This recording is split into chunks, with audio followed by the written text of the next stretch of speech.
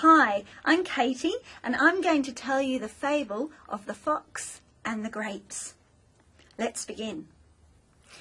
One day a fox was deep in the forest looking for water.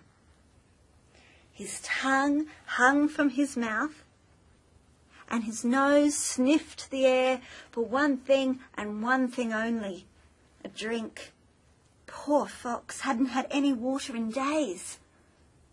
That's when he saw a bunch of huge purple grapes glistening on a vine hanging from a tree.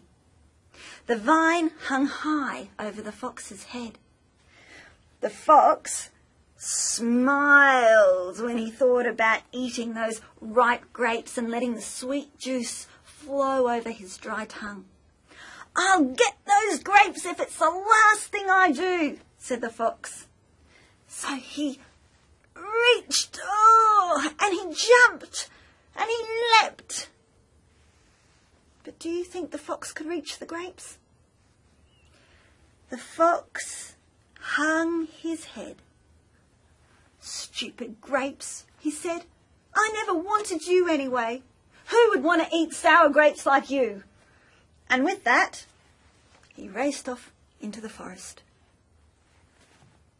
The moral or lesson of this story is, some people find fault with the things they cannot have,